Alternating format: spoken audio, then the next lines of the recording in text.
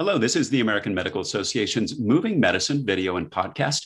Today, we're talking to Dr. Pieter Cohen, an associate professor at Harvard Medical School and an internist at Cambridge Health Alliance, about what physicians need to know about dietary supplements to help keep patients safe.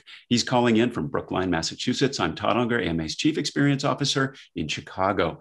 Dr. Cohen, dietary supplementation regulation's been an issue for a long time, way before the pandemic. But how did the pandemic exacerbate the issue? Well, during the pandemic, Todd, there's been a bunch of changes, obviously, to all of our lives. And some of those have had dramatic effects on sales of supplements and the use of supplements. Of course, one is that during the earlier months of the pandemic, during the lockdown, it was hard to access care. So the approach to self-medicating, especially one where you could purchase something right off of Amazon, have it delivered to your house, it became extremely attractive, even more so than before.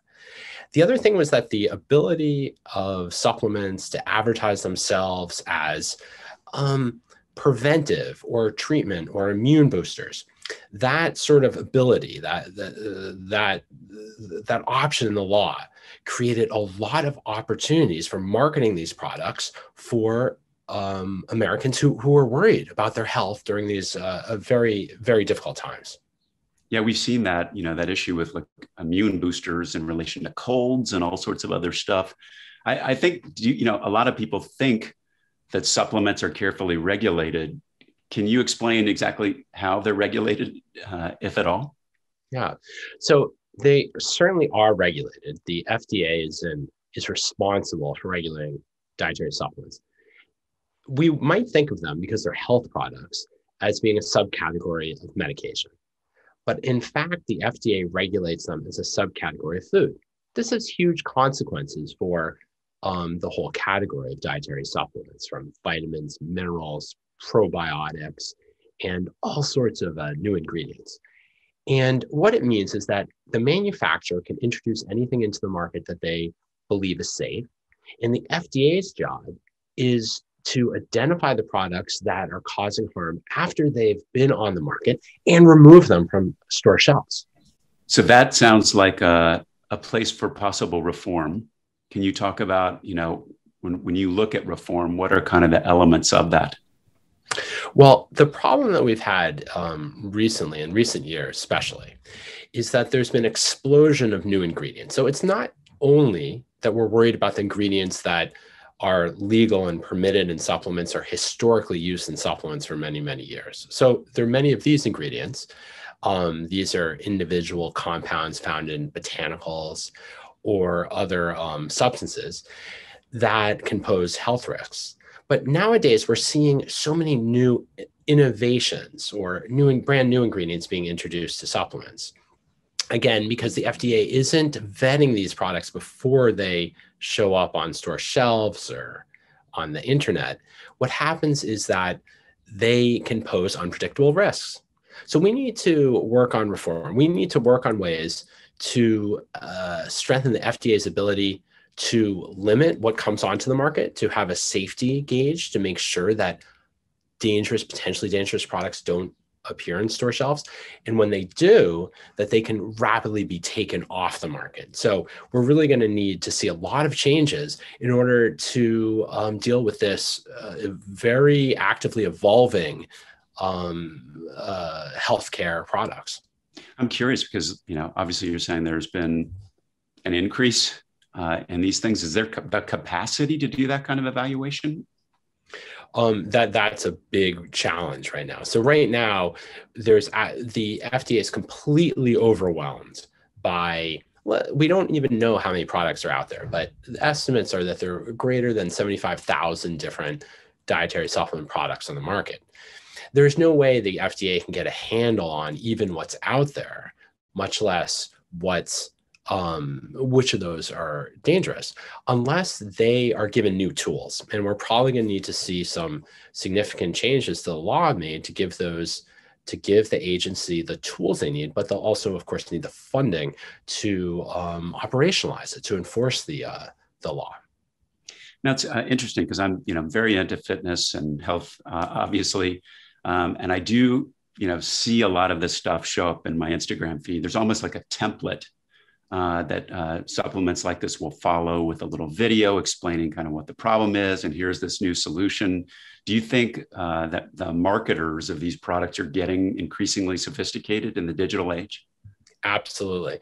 And that's become a big, another big problem nowadays with the internet and with the social media, is that even the very lax rules around promoting a supplement are being really pushed to the limit, to the point where supplements are not, for example, let me give you one example, is that a supplement is not supposed to be able to advertise as if it will help treat an illness or a disease. Unfortunately, because of the way social media is, it's very easy to link testimonials or little posts or tweets with things that will suggest to consumers, like, and also micro target consumers who have diabetes, for example, and that this supplement might be useful to maintain healthy sugar levels. So if you're targeting an audience, a specific audience that the marketer already knows very well, likely has diabetes, and then you're sending them these messages on social media or advertisements on social media that suggest that this supplement will maintain normal sugar levels, you can see that that has all the appearance, 100% of the appearance for the consumer, that this product will be able to treat their diabetes. So basically, the social media environment, it really permits the companies and manufacturers and others to promote these products as if they're treatments for disease. And that is particularly an insidious problem for patients. Do you think that there's been an increase in, I'll call them just fountain of youth type approaches, kind of different supplements to, keep people, quote, young? Oh, absolutely. Supplements are being promoted for just about everything today, but absolutely. If you look at any sphere, you'll just be amazed whether or not it's preventing aging, to improving cognitive function, be able to think better, and also to a lot of things that are related to illnesses. So helping people deal with opioid addiction, or relaxing without the effects of, how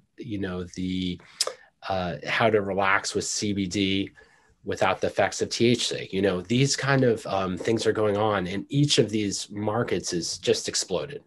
So it's really it's really remarkable what's happening today in the supplement.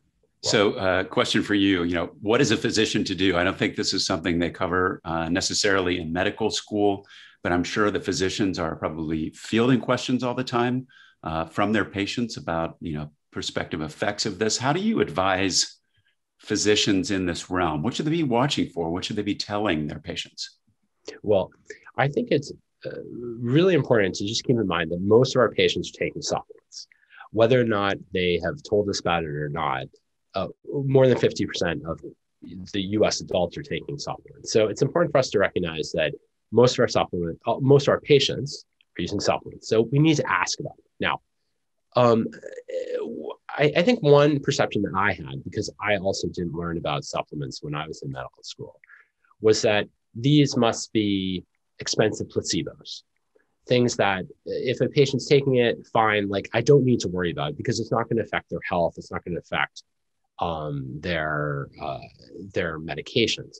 Well, what we've come to realize is that because the supplements are so often formulated much more closer to drugs, that it's incredibly important for us to pay attention to what our patients are taking and to recognize that they might be causing direct, immediate effects on our patients. So it's really important to have an open mind with our patients, so that they be non-judgmental when talking about supplements. Because if we come in kind of like, oh, you're not taking any weight loss supplements, are you? We're they're gonna clam up and not share with us what's going on. So I really encourage docs to say, a lot of my patients are struggling with weight, have chosen to try some weight loss supplements. Have you tried any? So I really like to try to encourage a open conversation, find out what people are taking. Because once you find out about that, you can realize that you learn about what the patients are taking, it might be affecting their immediate health. It might be contributing to palpitations or panic attacks, or more seriously, something as serious as hepatitis or even a stroke. So it's these open-minded conversations, taking a look at the labels together with our patients, reading up on it, which is really going to be is really what I recommend. It's interesting because when you think about, say, the last doctor visit I had, they're very particular about going through all the medications you're on. I don't think there's really a question, in the HR, like, talk about your supplements. That might not come up, but you are suggesting, physician kind of check into that in a non-judgmental way. Are there any kind of areas, you mentioned weight supplement, kind of supplements about weight. I'm sure sleep disorders, things like that. Are there any other kind of particular areas that you would probe on? Well, I think it depends on what your patient's seeing you for. So I think if someone's struggling with something for a while, I'd ask, have you tried anything over the counter for that? Oftentimes when our patients respond to that, they'll just be thinking about over the counter medications, of course, like ibuprofen or acetaminophen. So you really have to ask the next question. Oh yeah, have you tried anything else? Things that are sold as supplements or other health products for that. So that's one thing to realize. If you've asked patients what they've tried for it, that might not cover it. They might be thinking over-the-counter medications is what you're asking about, because oftentimes, sort of in their mind, they're placing supplements as something is not important for us to know about, the doctors to know about. It's just something that I'm taking on my own. So it's important to let your patients know that we want to know about that. It is important, and these can all interact. I would say if I had a healthy person, though, who didn't have any concerns, I guess my number one in terms of area to ask about would be in terms of sports supplements. That's because a lot of really healthy patients who are exercising, the highest risk category of supplements they would be likely to try would be sports supplements. So I might say, oh yeah, with my patients who exercise regularly, they often are trying to take some pills or powder to enhance their workouts. Have you tried anything? Are you taking anything? And that conversation might yield some interesting opportunities to learn about what our patients are taking and discuss with them some of the health issues. There is one thing, Todd, I do want to mention that it's very important once we do start these conversations with our patients and we believe that the supplement might have harmed our individual patient. So let's say it turns out that a patient developed a thyroid hyperthyroidism only after starting a supplement, and you stop the supplement and it went away. Well, those reports really should be reported to the FDA. And the reason is that the FDA is relying on physicians to just spontaneously report what they're seeing in clinic, in the hospital, in ED. So I can't emphasize enough how important it is to go to the FDA, go to MedWatch, and for us to submit those reports. Is that where physician would do that at that site, or how would they report that? Right. So it's the same process that we would report for prescription medications. The thing is, most of us don't spend our time going to MedWatch and reporting side effects to prescription medications, because these are side effects or adverse events that are well known, well documented in the literature. And we don't feel obliged to, because the FDA knows that, that aspirin can cause bleeding. So we're not going to be reporting that. With dietary supplements, it's different. If you have a product and a patient started taking your product and developed a stroke, heart attack, it may or may not have been related. Go to the FDA's website, MedWatch, and report that. You're just giving the FDA the heads up. Hey, there was this association I saw between starting a medication and a serious event, give it a heart attack or stroke. Report those, because the FDA has no other way of tracking safety of supplements. And like we talked about before, the FDA is responsible for removing dangerous supplements off the market. So it's really important that we as physicians are doing everything we can to get that information to the FDA when we see it in clinic, hospital, ED. We talked a little bit about reform a few minutes ago. The AMA updated and modernized its dietary supplement policy, at our meeting last November, which calls for exactly what you're talking about, which is, more stringent federal regulation of dietary supplements, including increased oversight of manufacturing, marketing, product labeling, and what you just talked about, which is adverse event reporting. What do you want to see leaders in medicine and public policy, what role do you want to see them playing in achieving this type of reform? Well, I would love us to be out there in front. I think the AMA's new policy is fantastic. I strongly support it.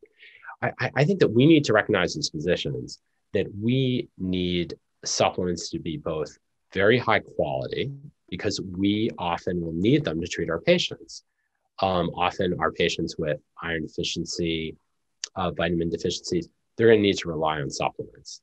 It's essential. And we should be assured that when our patients go and purchase their supplement at whatever local store or on the internet, that they're high quality products. So we need to be real advocates for high quality and safety. Because of what's happened in the market, the poor manufacturing, the challenges with manufacturing issues, and the challenges with new ingredients being put into supplements, we're dealing with currently an unsafe marketplace. So the question is, how do we ensure that we can both have access to high quality products, but ensure that the access is to safe products too? And that's really going to take a lot of us to get involved, because and the AMA's new policy is terrific in advocating for that and making sure that if there are any proposals or any changes, new laws being proposed, that they are adequate to solve some of these problems we've talking about and not just window dressing. Well, Dr. Cohen, this has been really interesting. Thanks so much for joining us today and sharing your perspective. For more great content on AMA, please subscribe to our Moving Medicine podcast and videocast. We'll be back soon with another segment. In the meantime, thanks for joining us and please take care.